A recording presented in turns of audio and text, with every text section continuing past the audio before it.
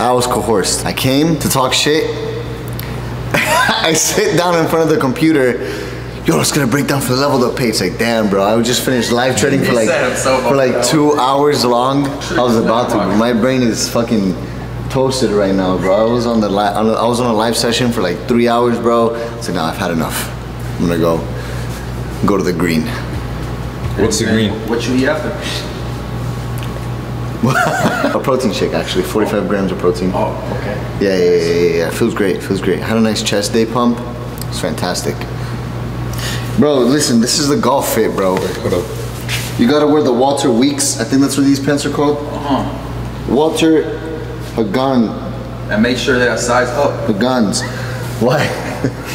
Oh yeah, bro. I got pants too big. So we've been getting into golf, and the fits are just different for the golf days.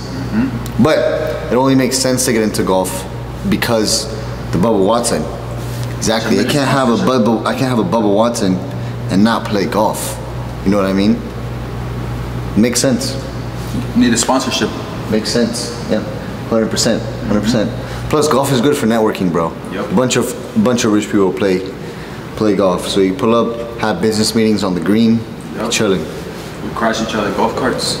I ran over Stanley the golf cart yesterday. I was gonna ask you about this. No, I did ask random over. I think I have the video.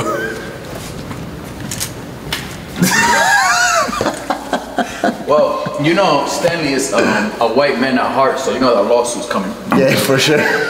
For sure. Definitely call his lawyer afterwards. 100%. Gonzalez, first name Raul. 100%. I'm waiting for a letter from his attorney for damages, for broken ligaments, tendons, everything, all of the above. I think that's his age. Yeah, it is his age. He is 3 decades old. Yeah, and he tried hitting me with the old card yesterday. I'm like, you're not in the place to hit me with the old card. Fucking 10 years older than me.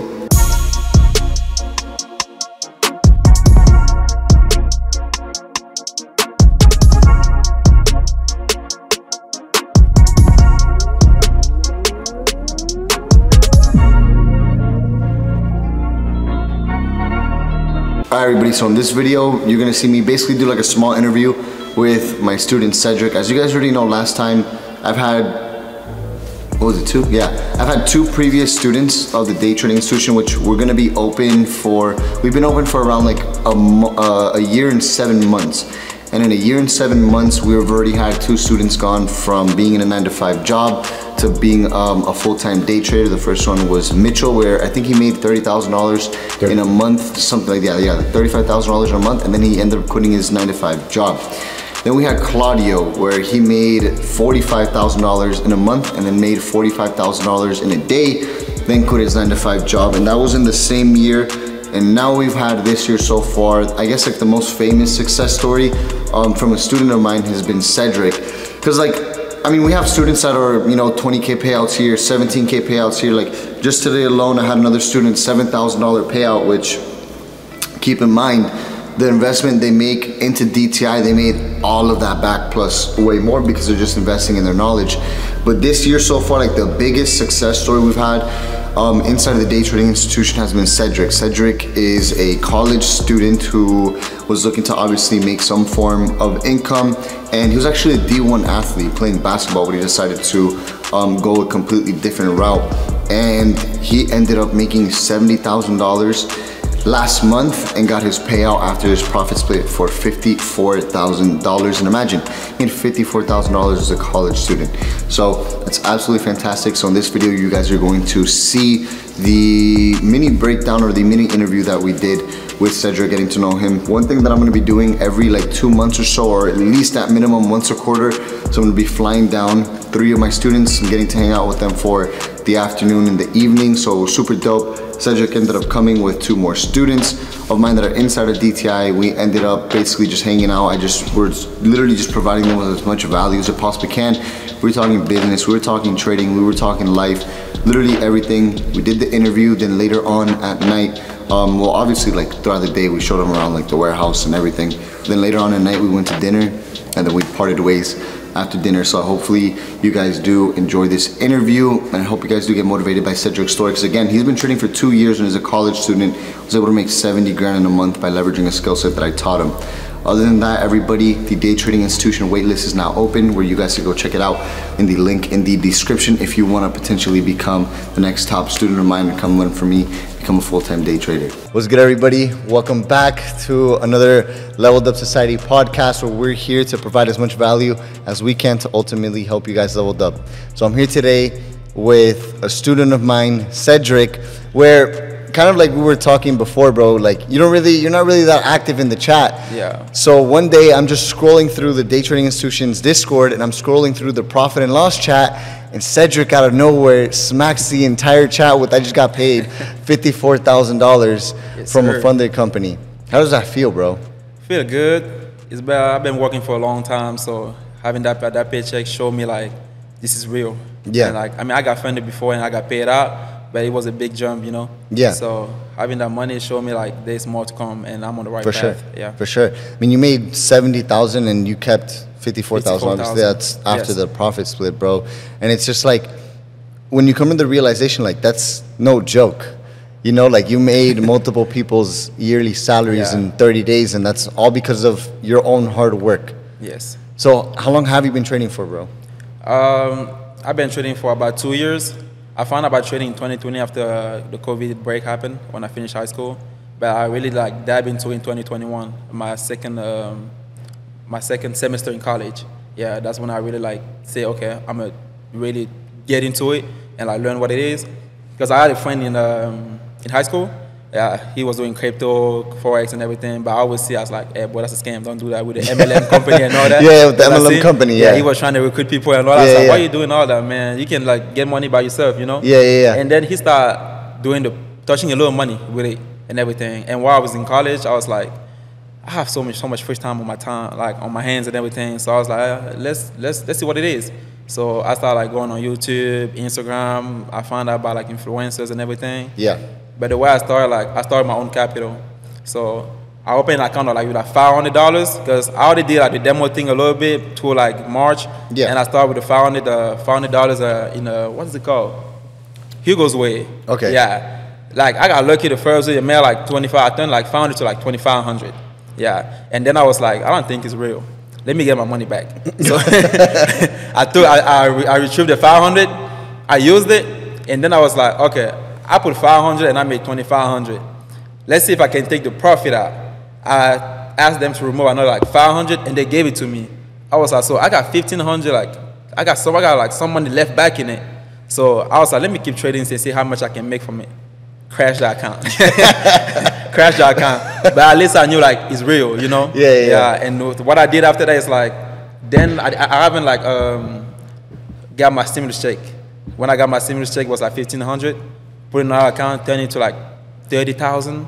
That's a lot, bro. Yeah. And I had like a trip with some friends, so I took the whole thing out, used it and everything. Amazing. Yeah. And I probably like came back like I kept working and everything, saved some money, put some money back, and then from then it was just burning all the account. Cause then I thought like I was like some kind of genius or something. Yeah. From then I just started crashing. I would put like 2K here, nothing. So let me ask you a question. Because for me, especially like very early on, I never was able to turn like $1,000 into $30,000. Yeah. Do you think, and I'm actually glad I never did, because I would have just been stuck in a cycle, I feel like, at least for myself. Do you think that because you started with 1,500 and turning it to $30,000, it led to where you are today, or do you think that allowed you to kind of pick up some bad habits? I would say, I think I got some bad habits because like during 2020 we were like in a bullish market, like everything was just going up. So like I was over leveraging. Like when you turn 500 to like 2,500, I was over leveraging like crazy, you know. So I would probably use like a lot out of one, make like $100, $200, and then I feel like, oh, use a lot of 5, 10, like with like a super tight like stop loss. And the market just like, it was just bullish. So that's how I was making all that money and everything.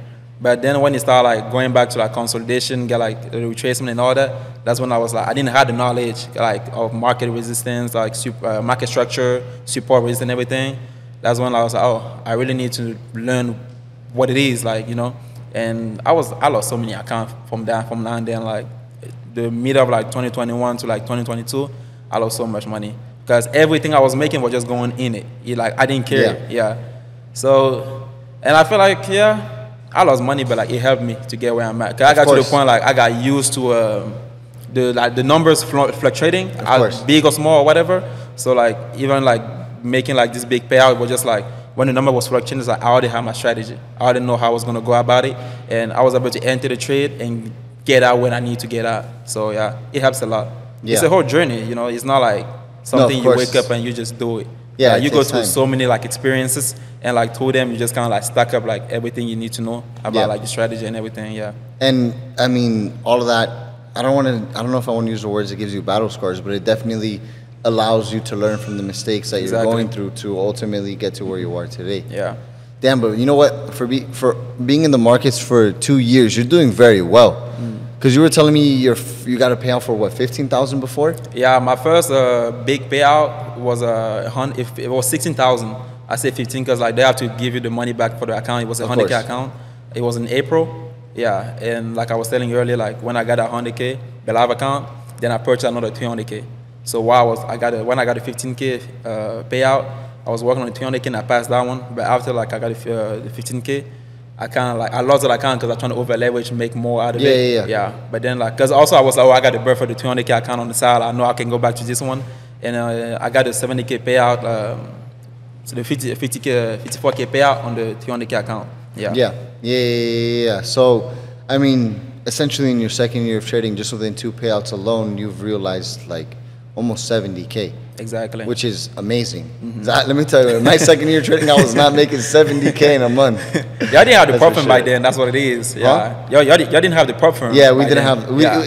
I mean, they were. I believe FTMO was around, but they were probably like just starting. Okay. So we didn't really have like the prop firm industry nowadays, and definitely like the prop firm industry is giving so many people so many different opportunities. Changing lives out here. Yeah, such as yourself. I mean, you were able to go on to a prop firm, pay essentially, call it $1,500, 2 G's for a $300,000 account, and you were able to you technically turned $2,000 into $70,000.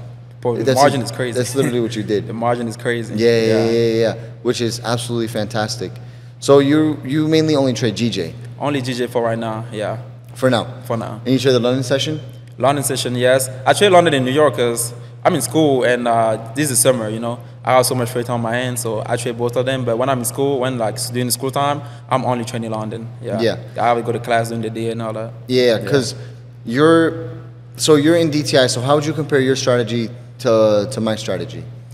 A lot similar, because like yes, I made a 15K before I joined DTI, but like I watched you like on YouTube for so long, you know. So to a certain level, like, and I already knew how you trade. My main thing joining DTI was like to get the full course, like in depth, like go in depth with it. Yeah. Because when I got the course, I went to like the past webinar, and it helped me a lot doing like with my psychology as well. Like I was trading like the 200K account. So yeah, because you mainly focus on support and resistance, you know. Like I was telling you earlier, like you focus on like where like price touch like so many times. And you just wait for price to get there and like enter, because like the probability of you winning then is like higher than you like trying to trade like in the middle of a trend or something like that. So it helps a lot. So how would you break down your strategy if you were to break down your strategy with GJ? I come around like 1 a.m. on the GM time, the Central Time, and like I would enter a trade like at 2:30 after the news, and like or like 2:30 to 3 a.m. because like my ratio is like 1 to 3, 1 to 2, and everything. It depends. Because one thing I figured out about G is like after the first 30-minute candle of the 2 hour or the 2 a.m. candle, like the market open, the market, the London open or whatever, like no matter where I open, where I enter, I set up like a stop loss of like 35 pips.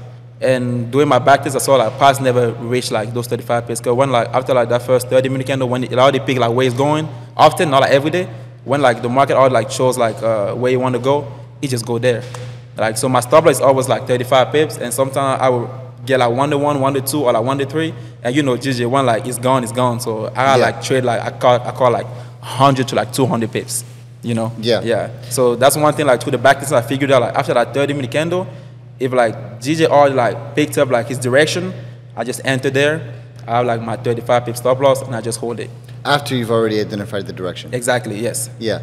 So, out of your $70,000 day, what would you say was the biggest single trading day that you had? If I have to look back, I think it was like 20 or 25. Yeah. And did you kind of like struggle? How did you maintain yourself with your emotions when you had that $25,000 a day? I got to the point like it doesn't affect me anymore, you know. Yeah. Because I figured like if I'm risking like let's say like 10K to make like 20, 30K, like if I lose, I lose, but like if I win, like it's a big win, you know. So my main thing with like the psychology part of it of holding a trade is just like what I'm risking, I'm willing to do it, you know. Yeah. Because I know tomorrow like I can go back and get another account. Because I have a buffer on my side as well, you know. And having the buffer like help you like with the psychology. Yeah. Because like when you have you see big number fluctuating and you have like no money on the side that tomorrow you can get another account. Yeah. That's when like it really mess with you. And like I was saying earlier, like it's like mainly the experience like on it. Because I've been trading GJ for 2 years. So for me to hold until like 20 to 25K, it's just like I know like that's where the price is going, you know. And also to the fundamentals, cause like I'm not too good into it, but like that trade, it was like I went back to the fundamentals. I read a little bit, and I was like, it's tanking. So I was selling, it's tanking. So I just like let it go. Yeah. So did you find it a struggle for you to essentially capitalize as much as you did? Because you made like roughly 20 or so percent, a little bit over 20% on your funded account. Did you struggle at all with the psychological side of the daily risk parameters, your maximum drawdown? No, because the way I see it is like this. Let's say they give you like 10% as like 5% like daily drawdown. My goal was just like I come in, I'm a risk 4. Yeah, probably like 4 in like 2 or 3 trades. So I never got to that 5. I know I can come back tomorrow like and do it again. So if I enter like I take like 2 to 3 trade like a session. Like so if I lose big, I got to the point I can close my computer and say I'm gonna come back tomorrow. Yeah. So, but the way I do is like this. Since I'm trading London and New York, I will come. I say I'm gonna take 2 trades during London. If both trades are lost, I got 1 more like trade I can take during New York. So I make sure of that. Like I risk like 1 to 2% or 1.5% like during London, and I come back during New York and risk like 1%. If it's a win, it's a win. If it's a loss, I just close it. I come back the next day. Yeah. So you allow yourself essentially almost 3 trades in a day. Exactly. So would you say you're more of a day trader or a scalper? A day trader, but I'm trying to switch to swing trading because like my account is like I have a big account right now, and I feel like I don't need the headache for me. I don't see why I don't need the headache to hold a trade. I can come in and get like 35 pips or 20 and just get out. You know, there's no need for me to hold a trade for like 70 pip and go to all the range and everything. You know. Yeah. So you're kind of going more towards scalping now. Scalping now, yeah. I'm switching scalping. Yeah. Because for me, I mean, I feel like I started my trading career swing trading, then I went down to day trading. Now I'm kind of in between day trading and scalping, just catching that intraday volatility and that literally a few candlesticks, and I'm done working within like. But you know, like when you get like you know when you have a good entry. When you have that good entry, you can hold the trade for like another like 70, 50 pips. Probably another for a bigger. But sometimes when you trade, you know, like hey, this thing is fluctuating a little too much. Let me just get what I can get right now and just get out and come back tomorrow. Yeah, especially like in the summer conditions, the markets are super choppy. Like today, all day I was trading US 30 today, and it chopped around a bit in the open for maybe like the first 45 minutes of the day. I was able to catch a pretty nice sized move. I got out luckily, kind of like around the top of the move, and then price dumped all the way back down, made lows, and then went all the way back up and continued to make new highs. So definitely super choppy conditions compared to like Q1, Q2. But again, that's where trading is. It's a summer, like you know, not many people are on the chart right now. That's what it is, and I feel like doing like after like the summer, everything pick back up. Like it's gonna be good, and that's why like. My main thing right now is like preserving my capital as like until I get back to school, you know. Because I don't want to go back to school and I have to go through all the headache of like trying to get funding again. So I make as much as I can right now, and I try, like I told you, I got more challenge coming and everything. I like 600K funded, and I'm working on 700K. My goal by the end of the summer is to be funding like 1.5. If I had that 1.5, like funded. It would be nice. So that's like your short-term goals, just get funded as much as you possibly can. As much as I can. By the end of the year, I want to have like at least 2 M's. And I want to have 2 M's, but I want on my profit at least like, I want a 6-figure account for like my own account, you know. That's what I'm looking for. That's what I'm like, when I have that, then I will literally slow down like the funded and just make as much as I can like monthly and just trade my own capital. And Yeah. the money I make on the prop firm just invest in like cash flow businesses and everything. Yeah, for sure. Yeah. I think I literally just made a YouTube video about that topic a few days ago, or maybe like last week, where I was talking about like if you want to day trade full time, you know, what you could do in the short term is just get as much funded accounts as you possibly can and use a lot of that profit to fund your own personal trading account, to the point where you can then start opening up other businesses that'll start cash flowing for you. So ultimately you don't have to just like solely rely off of your trading income, and then your trading income could just be income that you use for investments, or if you want to go buy a new toy, you know. And ultimately I feel like that's the goal a lot of traders want to get at, and I got to congratulate you because you're getting very close to ultimately where you want to be. Appreciate that. It's a long way to get there, but I know like I'm enjoying the process right now, you know, because I feel like that's one thing people like don't understand. Like everybody want to get the money fast, so fast and everything. And one advice I would give people is like, hey, slow down. Like you have to enjoy the process and everything like you're going through right now, because like it's going to change everything about you. It's going to change your mindset. It's going to change the people that you want to be around with and everything. Like it's going to literally clean up your circle. So just enjoy the position you are right now and just keep grinding. Like we are going to get there. Yeah, for sure. One thing I say about trading is like the only people who fail in trading is people who quit. Yeah. Because even if it take you 2 years, take you like 5 years, 10 years, if you know like you're going to get there, you're going to get there. Just keep going. For sure. And then like to me it's like, it feels like I've only been doing this for a small amount of time, but then I really look back and it's been like 6 years, and time just absolutely starts to fly. Especially like when you're so focused on like the journey and the process and always trying to level up, time is going to fly by very quick. No, we got it. And I'm watching the war right now with all the names and everything. We level up. I'm telling you, being like in the space and seeing it and touching it, not like just watching on YouTube like I was saying earlier. Like it's a whole inspiration, it's a motivation. For sure, because like you could see like it realizes everything for you. Exactly. And it only motivates you to go to the next level. So to kind of end off the little podcast here, what would you recommend for somebody to ultimately make the type of money that you were making from prop firms? What kind of advice would you be able to give to them? I would say like to get where I'm at right now, I would say start with like, if you know how to trade, go with like a 50, 100K account. Get you like a buffer in your bank account. It's going to help a lot. Because like, you can't say like you have nothing and you're going to start making this type of money. Because me, like looking like I have like 15, 20K save like in my account, and I'm in school, I go to school for free. I don't have no bills, literally.